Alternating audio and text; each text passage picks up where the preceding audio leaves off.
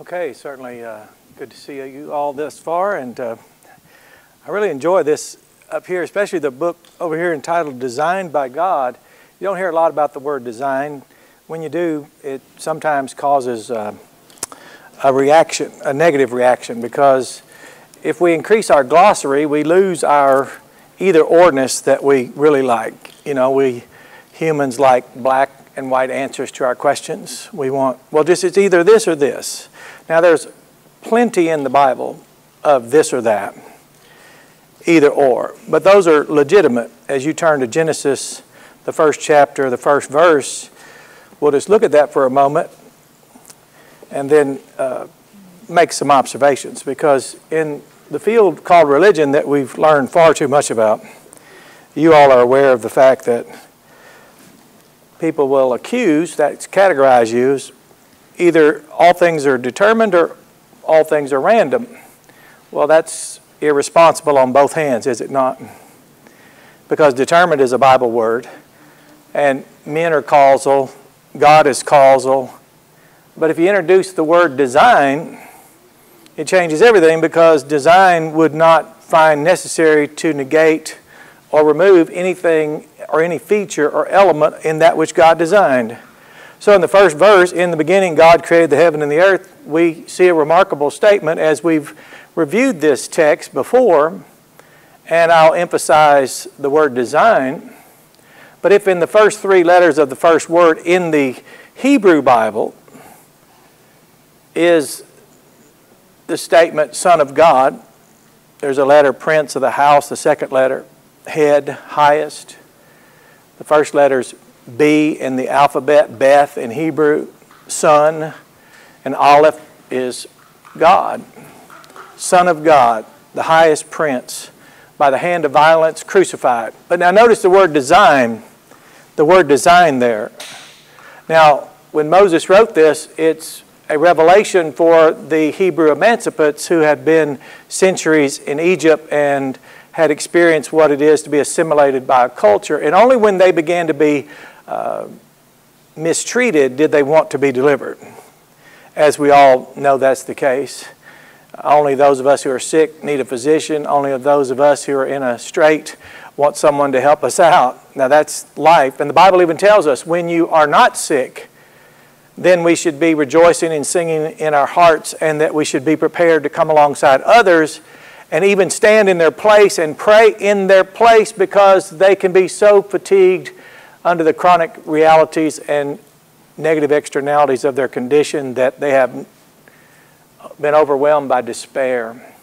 You know, don't you like to hear what well people say they would do? Or what people who aren't in your situation say, if I were you, I would do this or that. Well, you've never been me. You've never had this happen before. And I don't recall you ever intervening under any circumstances on behalf of others in any situation.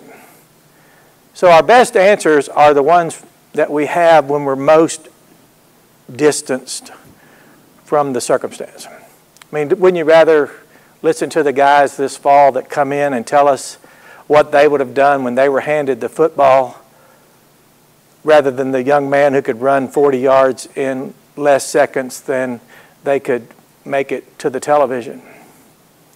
I mean, do you love hearing people critique athletes, you see?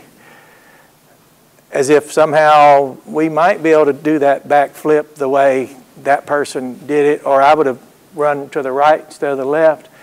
I would have actually been in traction if I'd even tried to go out there on a field with those.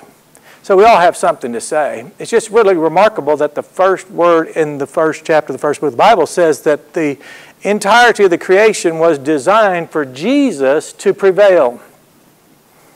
For Jesus to prevail and to conquer.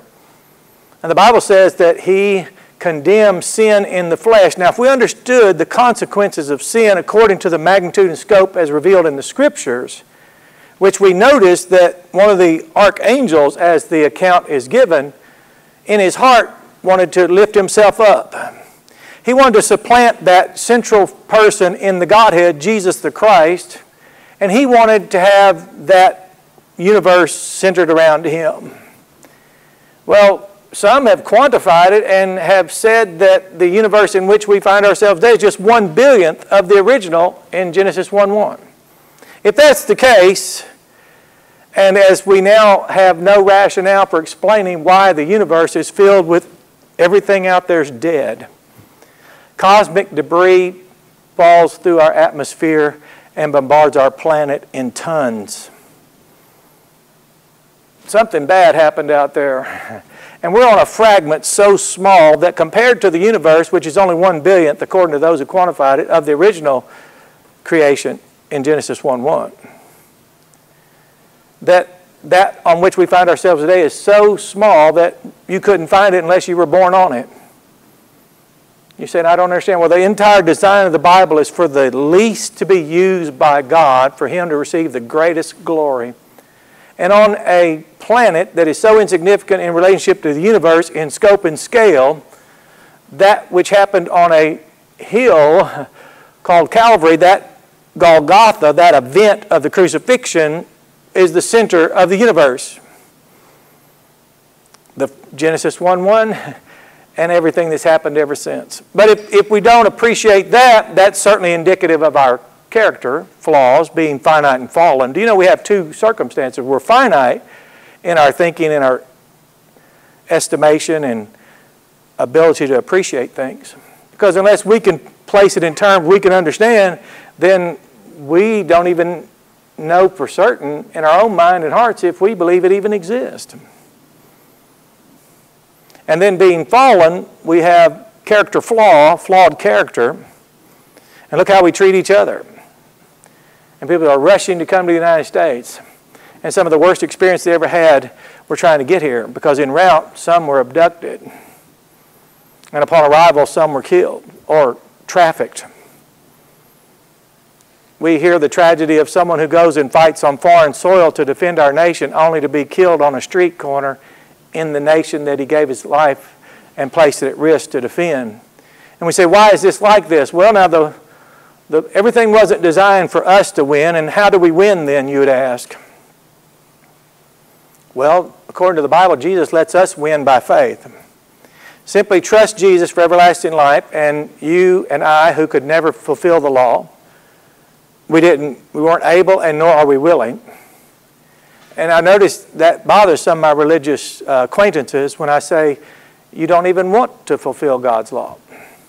And you know, all of us have an inner self-righteous person. He wants to say, wait a minute, how could you say that about me? I said, well, just enumerate the 613 law codes that you're implying by your, I'm aghast that you could suggest that me and my self-righteousness would not want to fulfill the law of God. Well, go ahead. Just start citing the 613.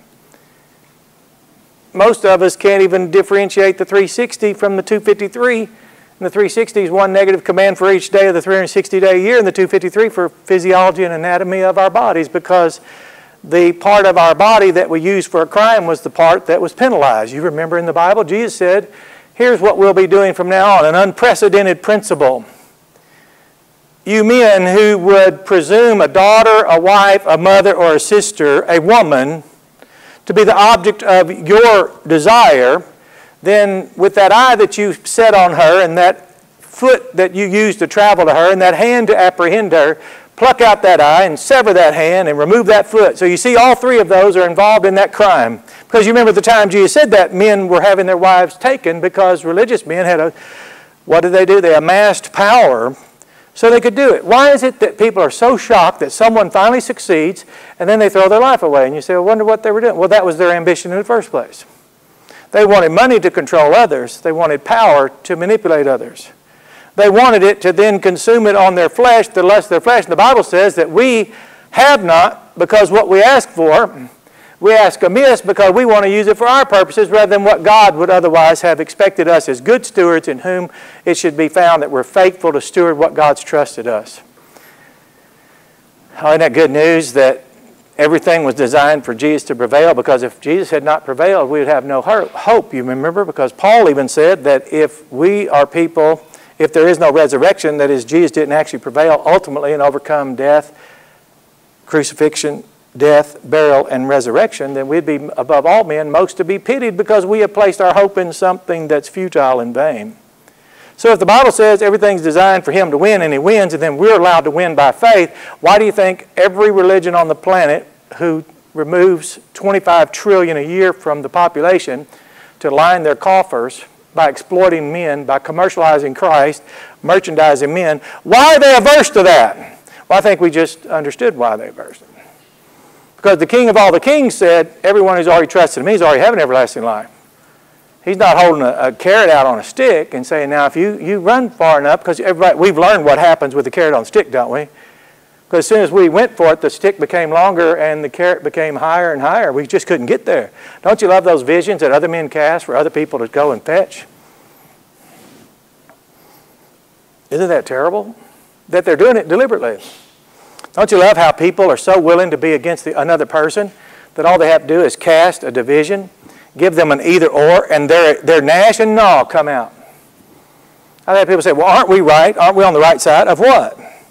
See, those are false choices, or worse, empty, which makes them false. You remember we'd be asked things by religious people, even asked by people that would encroach the congregation of Christ. Are you for this or that? Against this? And you're like, well, you haven't given me any information. Well, you wouldn't even buy a used car without more information than that. Well, you wouldn't even make a decision about what vocation to engage or to pursue in training without more information than that. But weren't we all in the flesh so willing to jump in? So design is a difficult problem if you're in a religious world.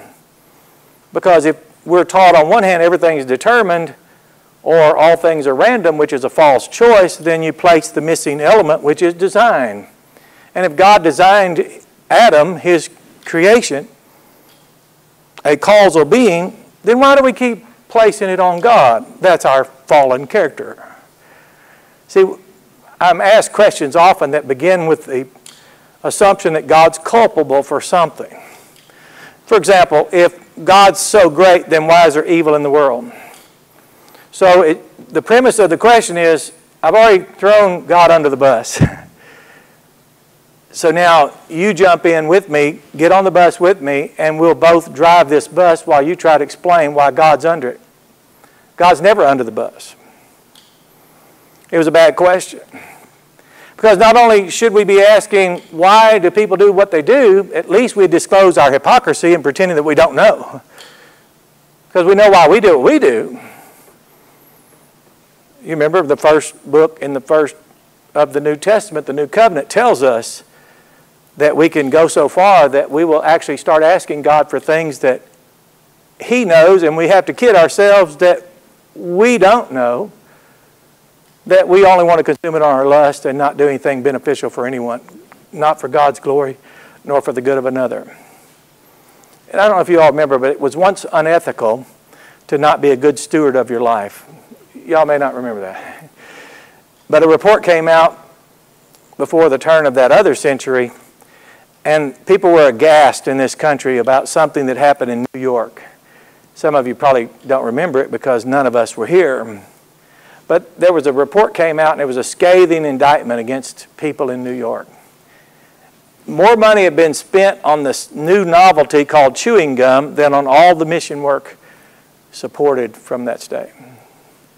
Now today we're like, I don't get it, what's the problem?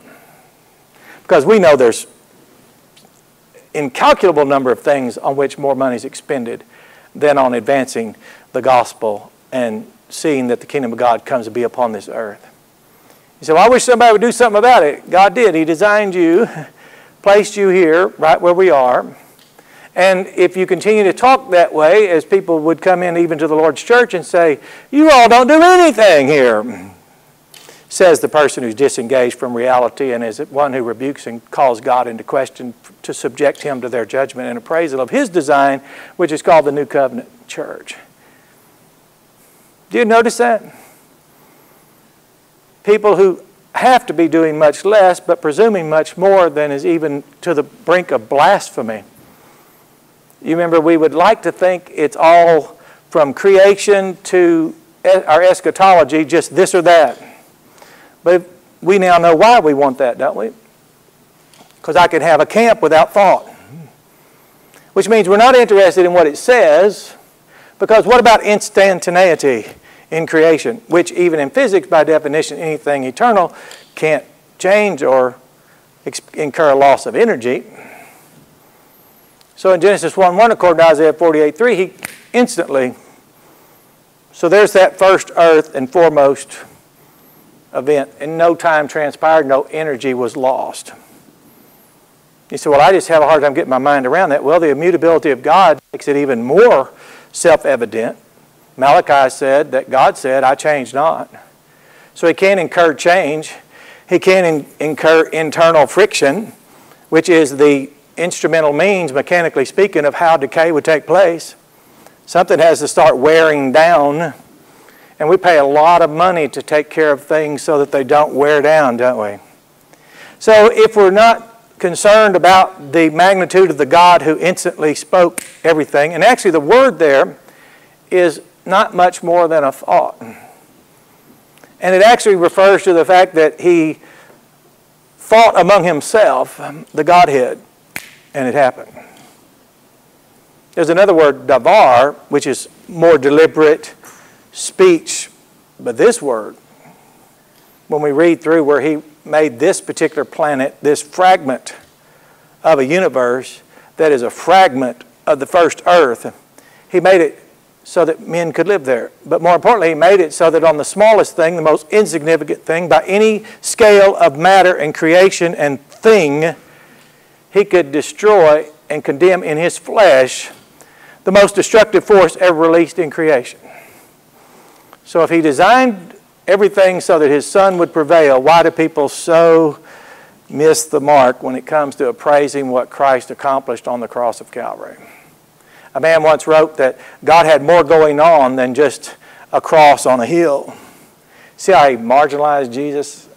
Not knowing that, according to the Bible, the fullness was pleased to dwell in Jesus bodily. And that fullness meaning the ultimate implication of everything true of the Godhead. So the one who's omnipotent, whose omniscience, his knowledge is infinite. Someone, as I often remind people, ask me, do you think God knows everything? I said, no, everything would be a finite amount. God even knows how much he knows. One dear man was stammering with the reality of this God of the Bible, and he says, well, God only knows things that can be known. I said, and who would decide that? It's as if his problem was with God, don't let him become too big, because then I can't get back to my preference in the flesh to it's either this or it's either that. And why do we want it either this or that? So we can impugn the person who didn't pick either or that, this or that. Does anybody know what it's like to live your life being accused of making a choice that you would otherwise have never participated in? I've helped people in relationships, and I had to help one person saying, you do know they're living out something between their ears that you have nothing to do with. That this person in their marriage or in their family or in their workplace are experiencing what they would be experiencing whether you were the manager, whether you were the husband, or whether you were the father at all. And they were so admired my insight, they didn't know I learned everything in Sunday school, that one company said, what are you doing with those people? I said, well, I'm letting them go and do nothing for someone else. I'm letting them go somewhere where they can have problem with someone else's manager and someone else's company's benefits and someone else's salaries. I don't understand. I said, well, it would be quite a gulf to cross to suppose that somehow that person and I would be engaged in that about which they're speaking. They said, why is that? I said, well, the fruit of my work is showing you that if I were engaged in that, why are we breaking record after record after record after record? Oh, I get it. I mean, a plane couldn't even leave the ground if what people who complain about by being on one had anything to do with the production of one. Hey, don't you love those videos where it shows some woman trying to hit some woman who's trying to hit the woman about something on the plane when I'd have hit eject and their seat would have gone right out. You say, Brother Carl, that's not right. If you push that button and people fly out of the plane, no, I'll tell you what would happen. They would all remain seated. They'd all be quiet. Because, you know, people can be so out of touch with reality, they'll forget they're 20,000 feet above the air, going hundreds of miles an hour, and she's wanting to say that someone didn't give her the right peanut. Or someone said something about them. Now, you think people are out of touch with reality, take them up in a rocket we call an airplane, fly them 100 miles an hour, and watch them not even remain cognizant of that fact. You say, Brother Carl, what are you getting at? I don't know. I've seen people that have a lot of things to say about nothing, and I was thinking, but what could we have accomplished with that? You know, when God designed life for us, it was for us to have it in abundance, right? So if people don't want it in abundance, why is that a problem? Because the rest of us who are here have to pay. Do you notice that? The rest of us have to pay. In your workplace, in your social life. I was on the side of a field with a great team. Our team won the championship that year. And some man, an adult on the other side of the field, didn't realize that one of our assistant coaches was a child. You know, that man came unbuckled in his brain and launched toward this child because he knew not to come toward me, right? People like that don't approach something of substance. But you know, I had to snap him out of his delusion. I said, this is a child. I think he was 19 or something. And this man's brain unbuckled and he released this fury. You know, he didn't even remember it was a ball game. And I'm running on the sideline in another game, and a man for whom I once worked and served and made a great success for him saw me running, and he said, this isn't the Super Bowl. I said, it might be. It might be. What was it, 2 years later, one of the players died of cancer? I mean, you may be in the only game you get. And if life's a game, you know what? You've already lost. But if it's not a game, it's abundant. And you will treasure it. You will seek it. As a matter of fact, when you hear these questions like, do you not believe all things are determined? You're like, well, I know they're designed, and I know what I read in the Bible. Nothing you're saying expresses the full elucidation according to the Bible. You know, our theism, as they call it, is open or closed. Yeah, any educated person would know this right away. And I mean, educated someone who attended Sunday school for even a year would know, wait a minute, that's a false choice. The Bible says, living God. How many of you serve the living God? Well, if you don't, you're serving a dumb idol, and He is a very jealous God, and you will wish that in His provocation by your actions to stand against Him, that what He does to create a lesson for others would not have fallen upon you, but it will for the good of others. Do you know God does things to people for the good of other people? Because they're being put at risk. See, I use that airplane illustration for a reason. If I'm on a plane and she's complaining about her peanuts, I say hit the eject button. Matter of fact, give us all one so we can have that option. You say, what are you trying to say? I'm saying when other people's lives are at risk, why do people not take it seriously? Because they don't take their own life seriously. You know how many people I can account to you right now that never took their own lives seriously? Why, if you were to write on paper all that God gave us, and let's, for example, let's take that dear soul, and He gave them this and this and this, opportunity after opportunity. So what's the big deal about the Bible? The very first lesson is to understand that it's designed for Jesus to win. You say, but wait a minute, you just said that Son of God, hand of violence, crucified. That's how He won. The victory for us. You remember people would sing the song Victory in Jesus until the people that were enjoying that victory weren't the ones on their side. That's why I always love singing Victory in Jesus, because I'm always in Christ, not on anybody's side. It's a wonderful life. It really is, if it's in Christ Jesus.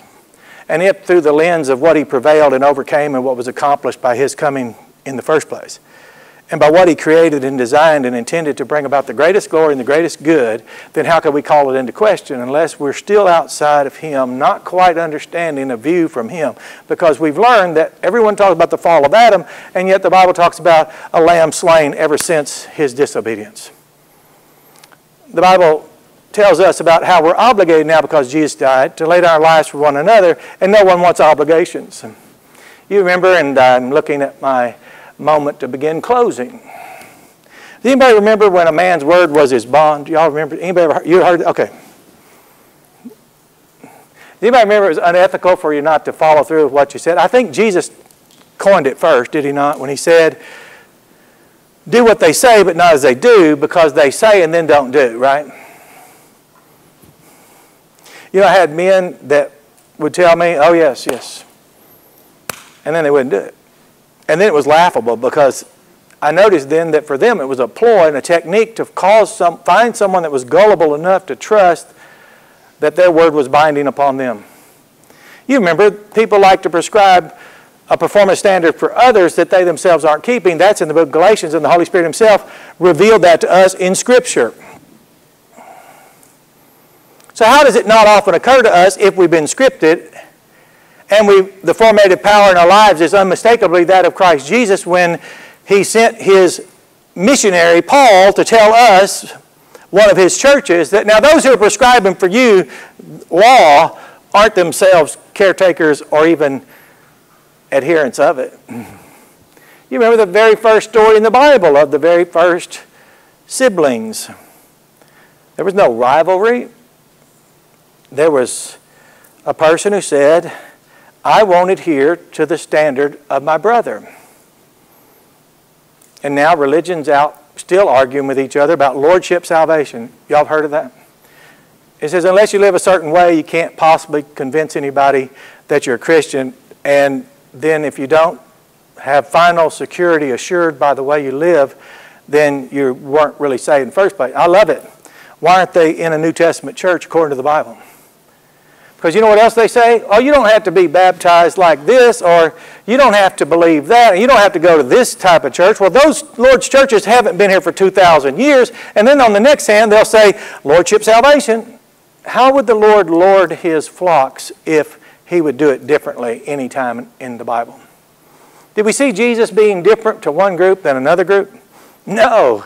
Did we see Jesus failing to go to where John the Baptist was, the forerunner, who was miles outside of the city, who was the legitimate, valid, legitimate, scripted descendant of the Levi tribe who were there to present the Lamb of God? And Jesus went there and was baptized by John the Baptist preacher. Nothing any baptizer would say he's sorry about. Jesus then went with those people who had been baptized, and they with him began to baptize others. And you know why we still baptize people today? It's because they wouldn't quit back then. And our reason is the same as it's always been, to declare God right, Luke chapter 7, to have people have this moment where they come out and declare God right, and they commence an unprecedented walk of life because it's with each other in a covenant. Any of you ever helped somebody and then they didn't reciprocate? Well, here's the truth. If you ever helped anybody, that can happen. But the truth is, if they don't reciprocate at your expectation, maybe you've got it too high. Amen? Maybe we didn't really get the lesson that to be like Jesus would see that 10 lepers were cured even if only one had the salt to come back and say thank you. And I'll close in this, but once you've lost your salt, you can't get it back. I've often recounted in my mind and sometimes find someone who will be from this community with me. And I talked to a young man yesterday. We were in elementary school together. We were catching up and talking, and he once attended this assembly. Now, it was way over yonder at a way back when. And he's telling me about a situation. I said, well, other than the people, everything's perfect though, right? So he caused him to laugh for just a moment. Because I said, well, sometimes we can place expectations on others that we don't want to find imposed upon us. So if you see someone that's not serving the way you think they should or giving the way they should, remember it's a could, should, and one day you'll regret that you didn't. So I started telling him, I said, well, in the future, you would need to know that if I could replay it, the majority of the loudspeakers who talk so much, I would not hear a thing they had to say. He says, why is that? Because they didn't do anything they said for us to do. Isn't that interesting? So he was curious, as everyone is, why are you still here? Well, I'm here for the same reason that I came here, Jesus Christ. How would anything change about that if the immutability of God is an absolute fact? And it is. If God hasn't changed, his love for me hasn't changed, it couldn't be any greater than giving Jesus Christ to die in my place. I couldn't have a greater identity than one of his sheep on whose behalf he died. I couldn't have a greater leader, a greater guru, a greater master, a greater Lord, a greater ruler, a greater despot than Jesus the Christ, the Lord of all the lords, the master of all the masters, the ruler of all the rulers, the despot among all, above all the despots. I couldn't have a greater connection with all the powers that be, because the word Elohim is also powers, plural, than that one I have through Jesus Christ. So how can we be diminished if by design it's inevitable and impossible that we are in Christ Jesus are impervious to anything that everybody else finds humorous? And have you ever wondered what kind of people think it's funny for someone to fall for their lies? I mean, have you ever noticed people laugh at people who are gullible? But what if they weren't gullible? What if they just trusted someone? What if in our world and in the assembly we admired people who had that faith of a child, like the child who read today? If you fall, just get up, because it's still in you and it'll inevitably come true. What hasn't come to pass here that was inevitably designed by God? Nothing. And everything designed by God came to pass. Amen.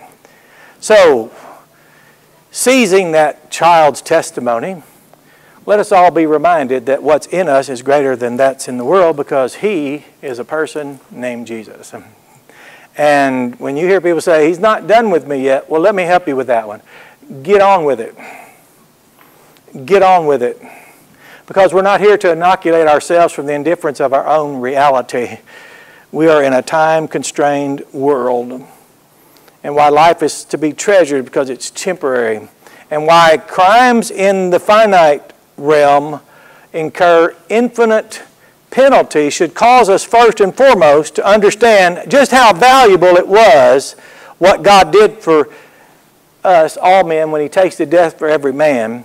For someone, a finite person, to reject it in time and space, to then call God into question if He prescribes an infinite consequence. Now, have you ever heard of that? People debate, is hell forever or just a little while? I'm like, well, if that's your biggest concern, rather than preventing your brother from going there, I don't want to talk about it. Now, think about the hardness of your heart when your debate about hell is not preventing your neighbor from going there, but do they stay there a while or not? Let's pray. Father, we come to you now, so thankful that you're nothing like us. And Father, we're especially grateful that we can laugh at ourselves and see in ourselves what we pretend to despise in others. Why do we pretend? Because we know it to be true of ourselves. You sent us into this world as salt and light, to build up, to edify, to encourage, to lift up, to make the difference that is wanting in this world. And Father, you sent us out to recruit, make disciples for your Son, Jesus the Christ. That would be for your glory and their good, and not for a show in our flesh. For you taught us there are many people who are seeking us, but not well, and not for our good.